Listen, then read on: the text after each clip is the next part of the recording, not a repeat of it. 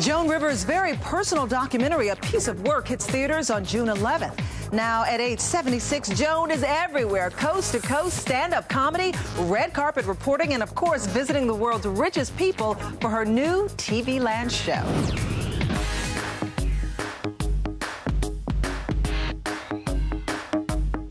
This is what $45 million can get you. Today's home is probably the most tasteful, or one of the most tasteful that we've been in, and very serene and very quiet. It really has the smell of old money, which it isn't.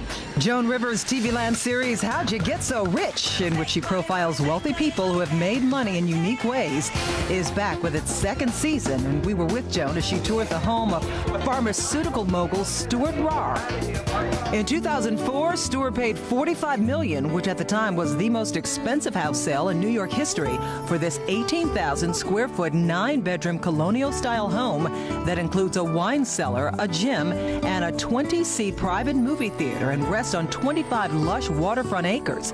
Joan lives nice, but not this lavish, which makes her look at her own home in disgust. I felt like a pauper. Oh, you walk around, you go, ugh, you call that a bathroom?